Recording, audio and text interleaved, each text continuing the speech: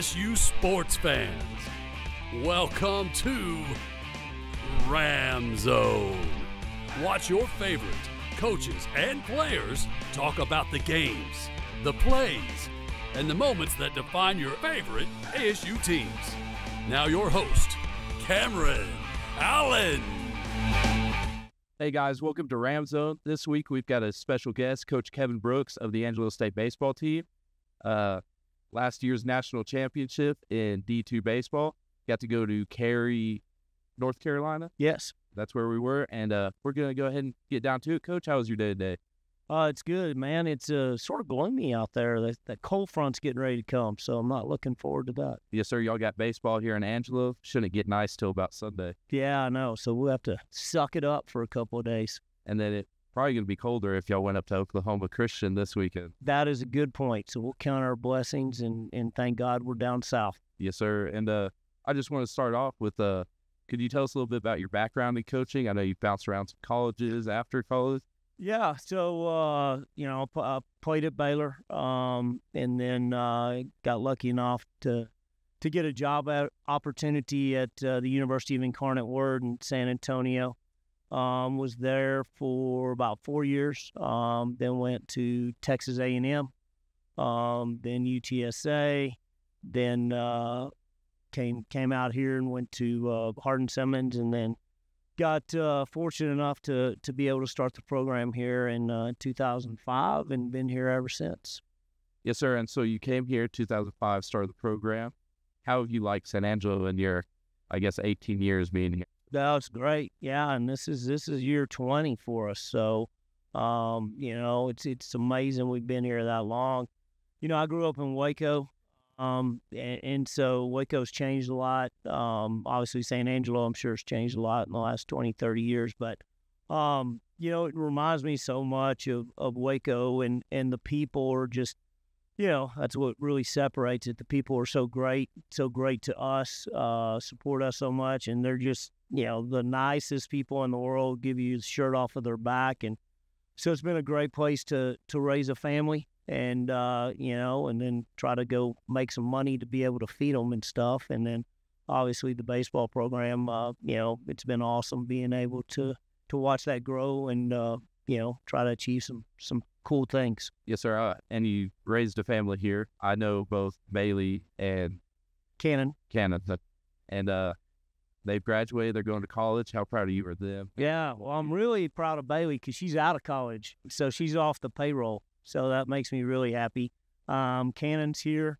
He's a redshirt sophomore on the baseball team. Should graduate next year, and we'll see where life takes him. But I'm really proud of both those guys. Yes, sir. And he plays for you. We'll go on to your team. What's your coaching philosophy with all your players and how you balance their academic and athletic life? Well, I think that's one of those things. Baseball people were real schedule-oriented. And so I think that's just sort of the biggest thing is get you a schedule, around your classes and around baseball and all that stuff, and then adhere to it. And that's sort of the biggest thing. Our guys traditionally are very, very good in the classroom, and because it's important to them. And, I think they want to excel in everything they do, whether that's baseball, school, relationships, whatever. And so we want to attack everything with the same vigor and, energy as we do baseball. And if we do that, I feel I got a pretty good chance of being successful. Yes, sir. Baseball is very schedule-oriented, and you're having to go all the time. And school, I understand my schedule with just working here at Ram Radio and doing this and trying to get to classes on time and everything. That can be frustrating. I don't even travel besides my golf team that's on weekend.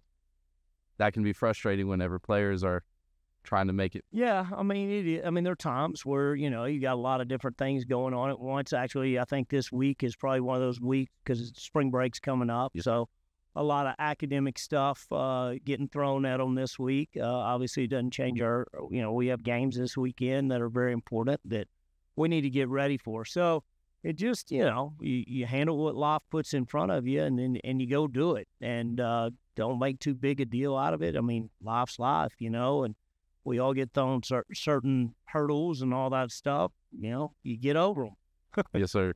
And last week with Coach Scott, I would say I can be pretty superstitious to a degree, and I think baseball is one of the more lucky-ish sometimes, a little more superstitious. Right. Have any superstitions with after wins, after losses, or beforehand? It's weird. I think I used to be pretty superstitious, and I'm not too much anymore. I'm still, if you're on a streak and you're doing something that, every day, you probably tend to continue doing it, but nothing specific, that I have. And, like I say, just sort of try to prepare and then go execute and do what we can to try to go win.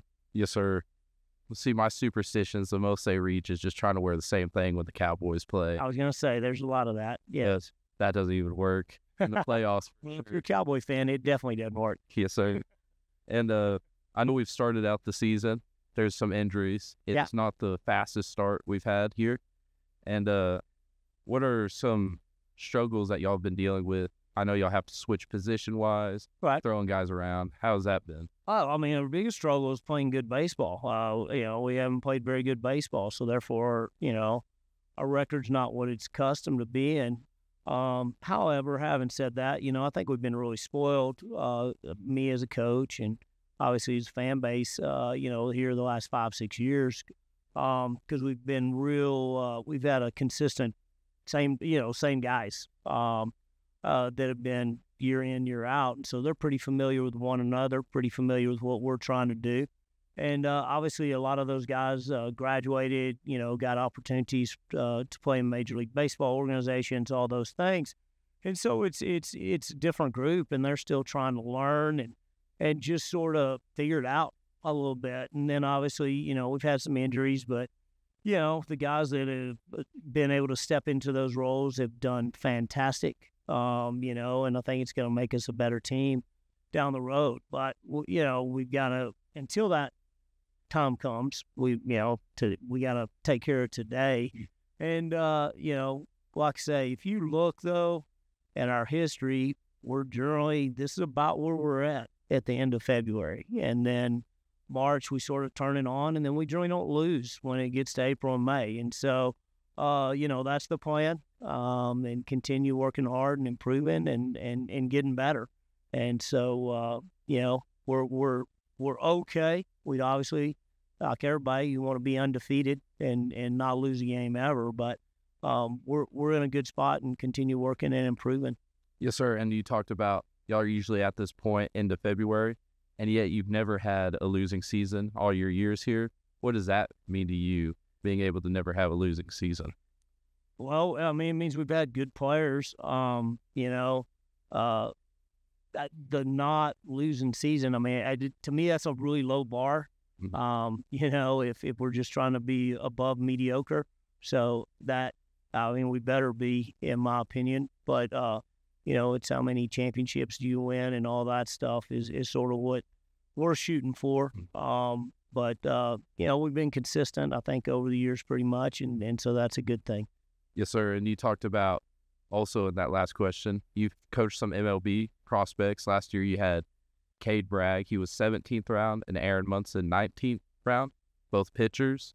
Do you still talk to those guys that have gone on? I actually just talked to both of them, not before last. So, they're at spring training. Yep. It's a new experience for them. I think actually they were both facing live hitters tomorrow for the first time during spring training. So, it's exciting to see players go chase their dream and sort of see that journey and know you had a small part in it. And, I expect great things out of both those guys. Trent Baker, a few years ago, but, he's should be Double-A this year with the Cardinals. And so he's getting, it's a long road, but he's getting closer and closer to that step being in the major leagues. And, that's what all little kids when they first start playing baseball dream and aspire to. And so it's really cool when somebody can actually achieve that goal. Yes, sir. And Cade Bragg and Aaron Munson on the team last year. I know everybody's waiting for us to get to it. 2023 National Championship. Yeah. So last year y'all won. Could you share some insights on what the team went through to clinch that title, some adversity, and what y'all overcame? Yeah, and that's the crazy thing. We talk about this all the time. We didn't really have much adversity. It was, which is really unusual in any season. We had maybe just some little stuff, but nothing big. Had a couple injuries, we had to overcome, but those guys got back pretty quick. And so they were just little bumps in the road. I think that team last year, what made them so special was just their consistency in how they worked, consistency in how they played, consistency in how they would react to different situations. They were just the same guys all the time, and therefore they were really good because they were consistent. And it was really fun being able to just sit back and watch them play because they were, no doubt, I don't care what level you played, we were the best team at playing baseball in the country, and it wasn't close. I think I don't have it written down. Y'all were 53-9. Yeah. I know y'all didn't hit double-digit losses. Right, which is amazing. So that's what I was like. Adversity, it didn't seem like they were just better than it. I was shocked every time there was a loss. Yeah. Whenever I looked at the schedule. So were we. Yes, sir. But that national championship, how are y'all feeling right now going into it again? I don't think anybody else is going to be able to compete with y'all later on in the season. Well, I mean, you hope so. We've got obviously a lot of things we've got to improve on to get to that level. But, the modern sports is get in the playoffs, right? And then you get in the playoffs and anything can happen. We're hoping we continue to improve every game, every week. And if we can continue to do that, we've got a really good shot of being where we feel like we need to be to have a chance to go defend that thing. Yes, sir. And I know here at Angelo State, I feel like we have a really rich tradition of athletic success. Do y'all, all the coaches, do y'all collaborate much on just building a winning, successful program? Or I think we're, we've got a lot of really good coaches here. I know there are times where, a fresh set of eyes or just, hey, I really like the way this team does that. I mean, I go watch other teams practice, see if I can, get better, learning from those guys. And so I think that's something that all of us, we have a passion for trying to be the best coaches we can be.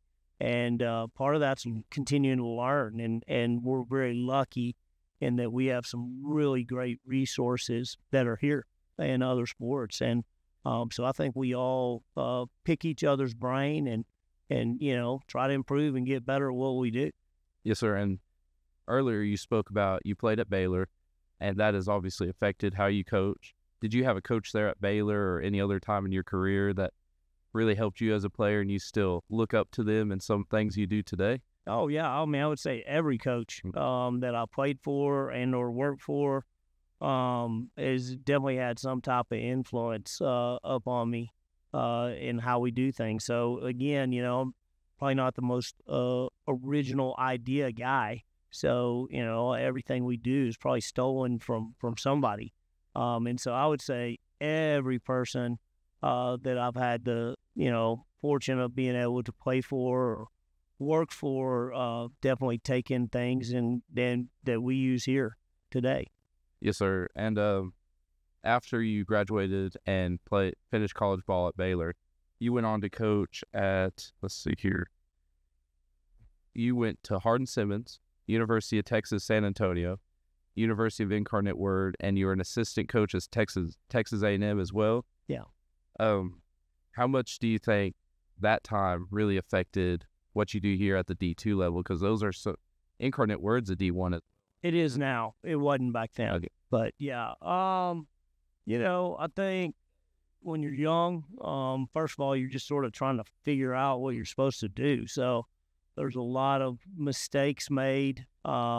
but you're sort of in the trenches, so to speak, and it teaches you how to work hard more than anything, and understand, you're not going to get very far in this business if you're not willing to put in a lot of hours and do a lot of work. And so I think that's the biggest thing. And then being able, to sort of start networking and making contacts and all those things that are really important in the world of recruiting. And so, all those experiences for me were very, very valuable, and got to be around some great people and learn a lot of stuff. Yes, sir. And you were never a head coach anywhere before Angelo State, correct? Nope. So what was that like? You got the job here. You moved your family out here to San Angelo. What was it like whenever you took over a brand new baseball program and you got to have the keys to it? Well, so one thing in that is, in the summer and stuff, I'd coach select teams or whatever, especially in San Antonio. That was a big way for us to sort of get in on recruiting some of the better kids. And so had done it with that. To me, the college and the summer are no different. Whatever you're doing at the time, it is the big time. And, and so I approached it that way and really, learned some lessons along the way there. But, it was really cool being able to start the program here because, unfortunately, everything that's wrong, my fault. I mean, I can't blame it on the guy before me. And then hopefully we've done some good things and there's some things right too. But it's a very unique opportunity that not a lot of people have, and very blessed to do it. And, hopefully we've been able to make some positive contributions to the school. Yes, sir. And you were talking about some select teams you've coached, and I found one, which it was 1995 when you coached this team. Okay. The Hayes Larks. Yeah, that's summer college. Oh, summer college. Yes, sir. But y'all finished second place behind the 1996 USA Baseball Olympic team. Yeah. What was that coaching experience like whenever you made it to the championship? Yeah. And you had to face those guys? Well, it was awesome, So Skip Bertman was the coach, the legendary coach at LSU, and had a host of big leaguers on that team, and we're just a normal, solid college summer team. We did have players from all over the country, and we played them early. And so generally, the Olympics were the next year in Atlanta, and so generally there's an international tournament. That year there wasn't, so Team USA played in the NBC World Series, which used to be the biggest amateur summer thing in the summers. And so that was awesome, And so they beat us pretty soundly earlier in the tournament. And then we fought our way back and got to the finals. And, it is awesome. We actually got in a brawl with Team USA, and which is sort of crazy. And Team USA got booed. The crowd was definitely on our side, and it was funny. The guy that Casey Blake was third baseman. He played at Wichita State, and we're playing in Wichita, Kansas. So his hometown fans turned on him. We were the underdogs for sure, and leading that game, going to the bottom of the eighth, and we were right there, and just came up a little short. Matt LaCroix hit a 2-out, 3 RBI triple in the eighth, and but it was really cool. And then the next summer I got to go to Atlanta and watch those guys compete in the Olympics, and I think they ended up winning the bronze. So, but yeah, that once in a lifetime thing and a really cool memory. And you said there was a brawl. Yeah, Coach, tell me, were you in the middle of that? No, you just try to separate them, and that's the thing. I mean, everything's changed now. When I played, we'd probably get in 6 or 7 a year. Now, that's a death sentence. Everybody's awful, and because they're not brawls. I mean, nobody fights. You go out there and stand there and hug your friend for a little bit, and then everybody walks back. It's a lot of posturing. Something not in the game anymore, because I guess, I don't know, maybe people actually really do fight. Anyway, but yeah, it was just again, man, you got two teams competing, want to win. Sometimes, gets emotional. I don't think there's anything wrong with that. Do you have a favorite brawl from an MLB? Like MLB? when Nolan Ryan whooped on that batter. That Robin Ventura? Yes, sir.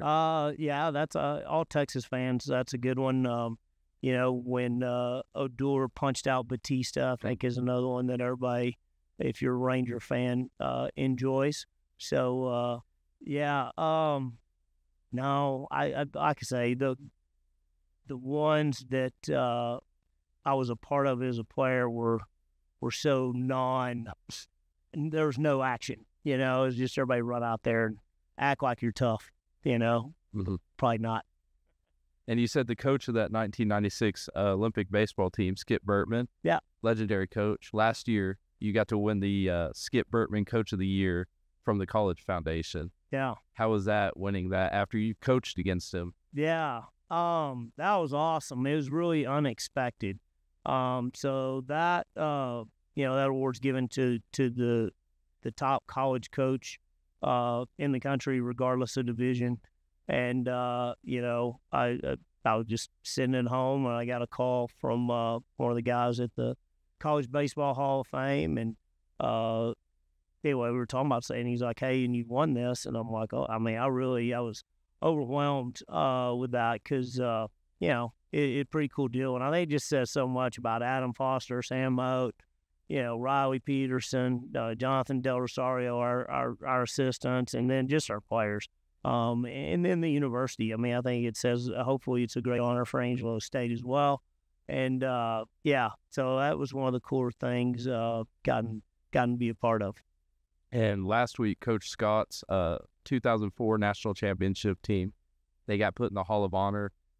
Are you excited to come back in, I guess, the year 2043 to put this team in the Hall of Honor? I figure I'll be dead by then. But, I don't know. We'll see if we get in, if so, that'd be a cool thing. I was just watching just the other night, needed some inspiration. So was watching a little Survive in Advance on Jim Valvano. And, I think one thing that was really cool about that team, and I think it's important and made me think of it is, you ask 5 years from now who won the national championship in baseball in D2 in 23, and there ain't going to be many people going to be able to tell you.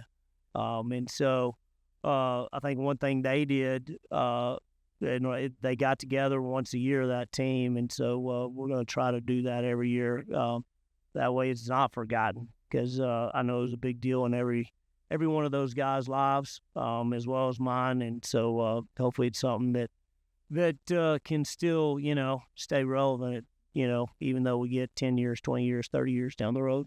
And you were talking about somebody will forget this national championship team in 5 years, but you've coached here. You're going to remember every year. Yeah. How many players or moments that just stand out over the last 18 to 20 years?